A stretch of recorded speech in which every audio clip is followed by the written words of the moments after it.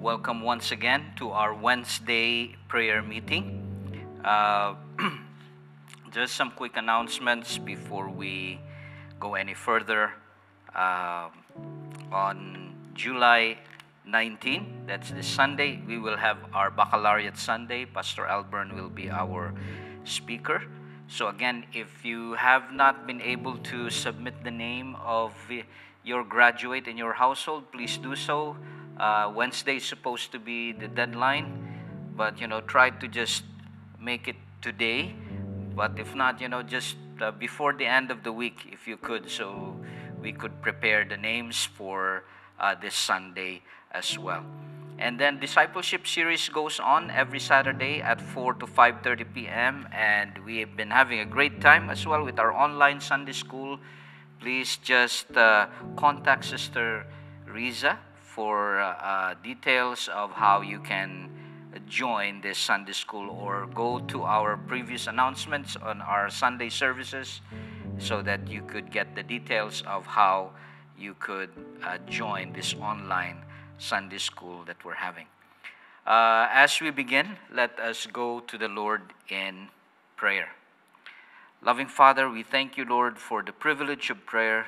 Thank you that this is such a precious privilege that you've given to us through the blood of your Son. When the Lord Jesus Christ finished his work on the cross, the veil was rent into two, and through him we have been given access into your throne of grace, by which we may come to you with our burdens and our cares, our anxieties, Lord God, and know that we can rest in your love and care. Father, as we pray together this morning and this evening, I pray that you will just guide us with your Spirit, who intercedes for us with groanings which cannot be uttered, to help us pray according to your will. Thank you once again, Lord, for this awesome privilege. Bless us now. Bless the preaching of your word as we continue our study on the fruit of the Spirit. May you continue to cultivate all these virtues that come as part of the fruit of the Spirit that you are developing in us. Lord, we commit this time to you. In Jesus' name we pray. Amen. Let's sing our hymn for today before we go into the message in our prayer meeting.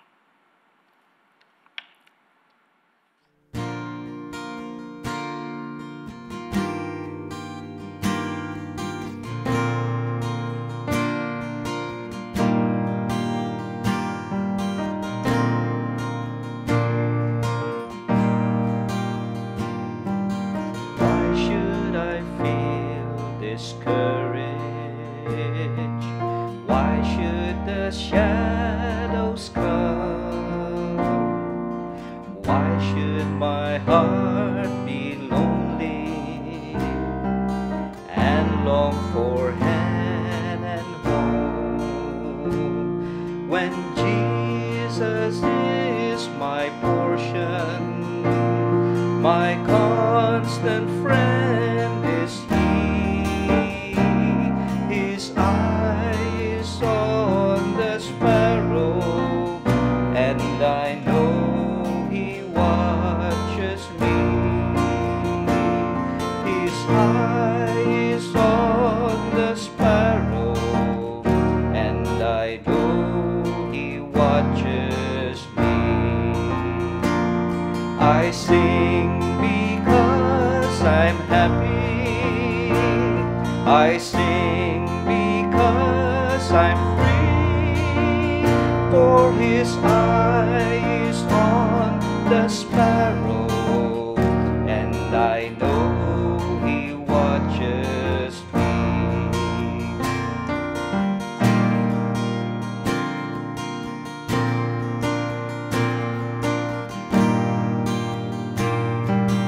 Let not your heart be troubled. His tender words I hear, and resting on His goodness, I lose my doubt and fear.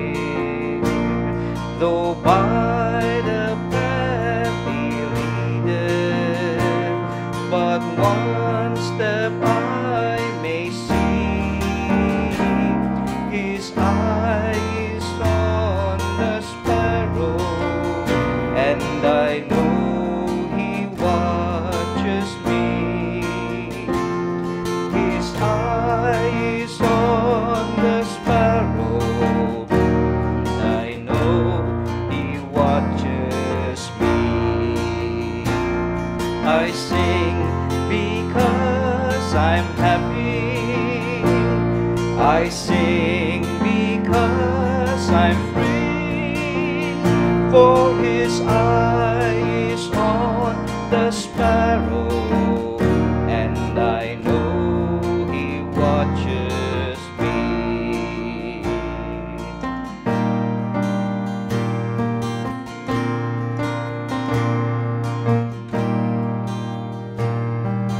Whenever I am tempted, wherever clouds arise,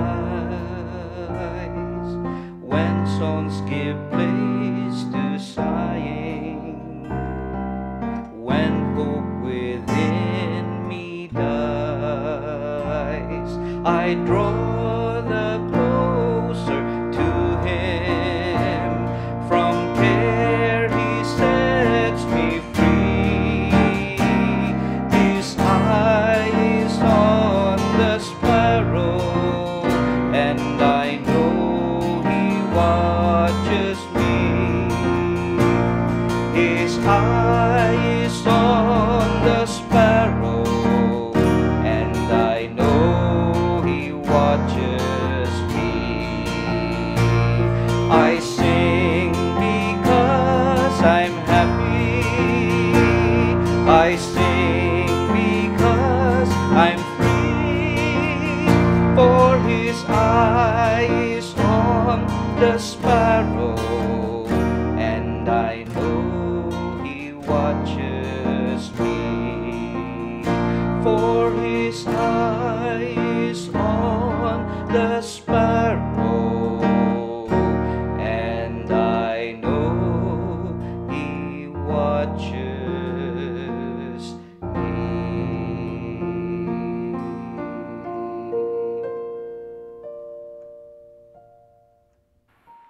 Reading now from Galatians chapter 5, verse 22 to 23. By this time, perhaps many of you have already memorized this, but these are good verses to memorize as you think about the working of the Spirit in us. Beginning in verse 22 and then to verse 23. But the fruit of the Spirit is love, joy, peace, long-suffering, kindness, goodness, faithfulness, gentleness, self-control. Against such there is no law. This is God's word. Father, we ask that you would bless our time now. Speak through your servant. Let him recede into the background. And you alone, Lord, be front and center as we go to your word this day. In Jesus' name we pray. Amen. We've been having quite a journey through just these two verses, learning of the fruit of the Spirit. We have looked thus far at love, joy, peace, and long-suffering last week. Today, we will look at kindness, this next virtue among the fruit of the Spirit. Kindness. In a dictionary, kindness was defined as the quality or state of being gentle and considerate. Strong's, in the Strong's Concordance, defines kindness this way. It is taken from the Greek word Christotes, which means usefulness. It is a noun here in Galatians, which means usefulness, meaning moral excellence in character or demeanor, or gentleness and goodness and kindness. R.C. Trench describes this word Christotes as a beautiful word, he said, as it is the expression of a beautiful grace, one pervading and penetrating the whole nature, mellowing there all which would have been harsh and austere. And he goes on to say, a goodness which has no edge or no sharpness in it. Ray Pritchard, I love the way Ray Pritchard defines kindness. He says, kindness refers to a gracious disposition toward others. The word that is used by the Lord here in His Word in Galatians 5 is this Christotes is the kindness, refers to the kindness that God shows to sinners. Kindness, therefore, is to mirror the gracious disposition of Christ to others. Disposition is a quality of character, a habit, a preparation, a state of readiness, or a tendency to act in a specified way that may be learned. That's a wonderful definition. Stephen Whitmer puts it this way: true kindness is spirit-produced, according to Galatians 5:22.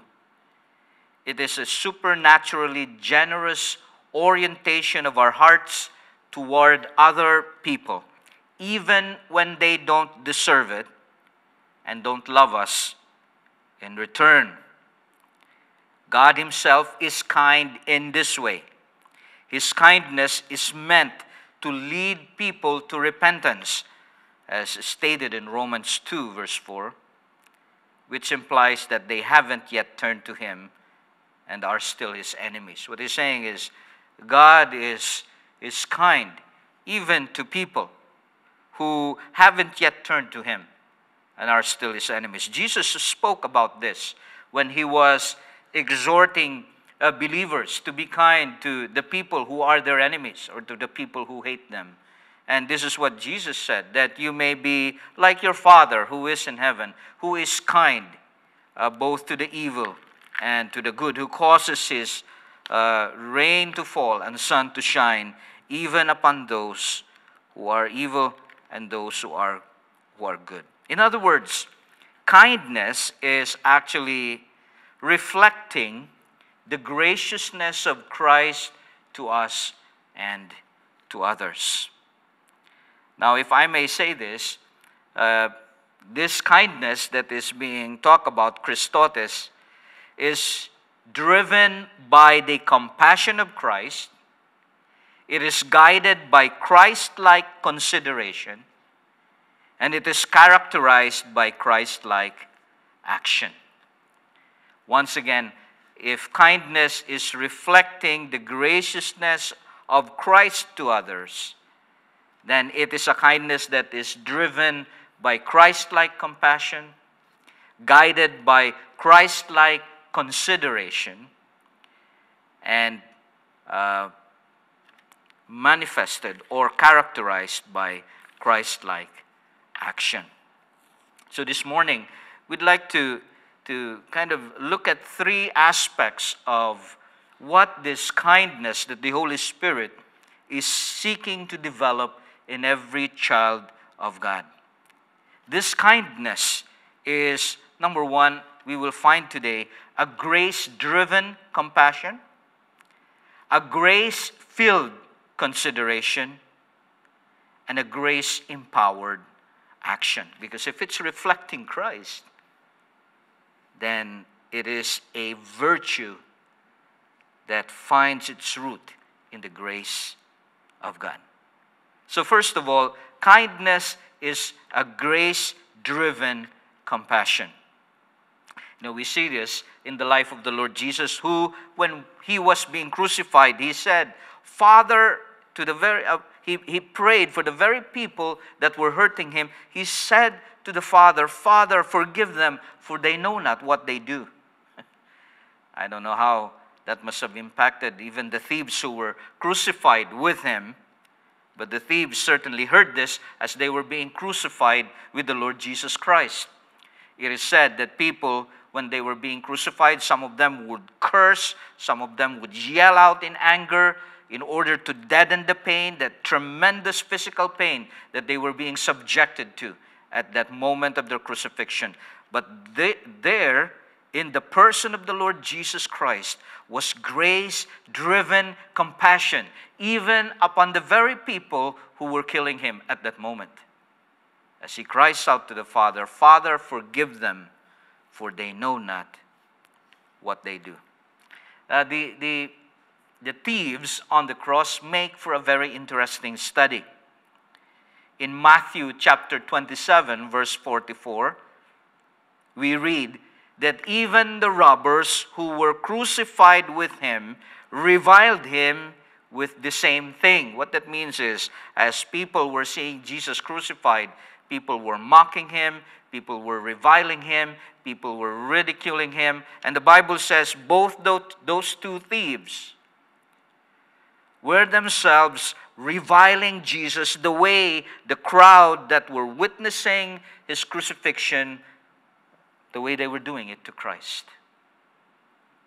But of course, we read in Luke 23, verse 39 to 43, that as this was going on, as one of the thieves was witnessing what was happening to Christ, what the people were doing to Jesus, and Jesus' prayer to the Father, and how the love of God glowed through the life of Christ, even in this moment of unimaginable pain and terror.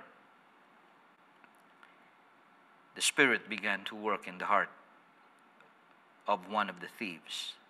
So that we read in Luke 23, 39 to 43, it says here, "Then one of the criminals who were hanged blasphemed him, saying," one of the thieves said, "If you are the Christ, save yourself and us."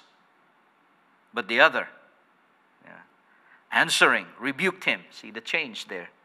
Saying, "Do you not fear God, seeing you are under the same condemnation? And we indeed justly, for we receive the due reward of our deeds. But this man has done nothing wrong." Then he said to Jesus, "Lord, remember me when you come into your kingdom." And Jesus said to him, "Assuredly, I say to you, today you will be with me in paradise." That is what kindness looks like.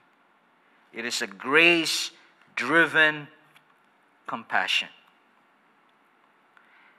as we have seen portrayed by the Lord Jesus Christ. Can you pray the same to the people who may be hurting you today? Would you let the Holy Spirit nurture in you this same kind of grace-driven compassion for others? Secondly, kindness is grace-filled consideration. It is that the way we think about others is filled with God's grace. That it is how we think. It's not just what we desire for others is driven by grace, but we begin to, when the Holy Spirit begins to work in you to develop kindness in you, you begin to look at people through the eyes of the Lord, through the glasses of grace, so to speak, because kindness is grace-filled consideration. Psalm 103, verse 8 to 10 says this, "The Lord is merciful and gracious, slow to anger and abounding in mercy. He will not always strive with us, nor will he keep his anger forever." And I love this in verse 10. "He has not dealt with us according to our sins, nor punished us according to our iniquities." Grace-filled consideration. Psalm 103, verse 14 says this, "For he knows our frame. He remembers that we are dust." Kindness, then, is the result of the believer growing in the mind of Christ as the Spirit works in him to develop this fruit in his life. We remember the words of Philippians chapter 2, verse 5 to verse 8. Let this mind be in you, which was also in Christ Jesus, who being in the form of God did not consider it robbery to be equal with God, but made himself of no reputation. See, taking the form of a bondservant and coming in the likeness of men, and being found in appearance as a man, he humbled himself and became obedient to the point of death, even the death of the cross. Grace-filled consideration. The mind of Christ. It was a serving mind. It was a sacrificial mind. It was a selfless mind. It was a humble mind. It was an obedient mind. Thirdly, kindness is not only grace-driven compassion or grace-driven consideration, but it is also grace-empowered action. We were studying long-suffering last week, and long-suffering is kind of more like a passive trait, where we said it is the spirit-empowered ability to bear long and well with people and with circumstances for the glory and the purpose of Christ. It's kind of a passive trait, meaning like it was a response to what people would do to you and to the circumstances around you. But kindness is more active in its nature. It is intentional. It is a love that takes initiative. It doesn't wait to be acted upon, but it acts out of a heart that's driven by the compassion of Christ, by the mind of Christ. It is grace-empowered, characterized by grace-empowered action. Kindness, stating it another way, is reflecting then the gracious compassion, consideration, and action of Christ to others. To be kind is to have a gracious heart to others, to think graciously of others, and to act graciously to others. And if grace is undeserved favor from God in relation to our relationship with Him, kindness then means that we desire good, we think good, and we do good to even those people who we feel don't deserve it. It's easy to be good to the people that you like, but we're learning that kindness is to learn to do good, to desire good, to think good, even to people who we feel don't deserve it. That is hard to do. That is not our nature. It is a supernatural trait. I agree with Stephen Whitmer when he said, it can only be produced by the working of the Spirit in us. It is indeed a fruit of the Spirit. Why would the Lord want to develop this virtue in His children? Because it is through reflecting the gracious disposition of Christ to others that we grow as His instruments of bringing people to Himself. And I mentioned this earlier. Jesus said in Luke 6, verse 35, "But love your enemies, do good and lend, hoping for nothing in return." I love that, right? "And your reward will be great, and you will be the sons of the Most High." Listen to this. "For He is kind to the unthankful and evil." When we do good to people and they're not thankful, we say, well, I'm not going to do that to you again. That's the last time. And our God is such. Our God is so gracious. and so kind that He continues to show His kindness to the unthankful and evil, peradventure, that the goodness of God will lead them to repentance. In an article, again written by Stephen Whitmer, he was talking about the grace of God at work in the life of Rosaria Butterfield. Some of you may have read about her, but let me read a portion of that article to you. In her memoir about the journey from being a committed lesbian to a committed Christian, Rosaria Butterfield says that as a non-Christian, her impression of evangelical Christians was that they were poor thinkers, judgmental, scornful, and afraid of diversity. After publishing a critique of an evangelical Christian group in her local newspaper, she received an enormous volume of polarized responses.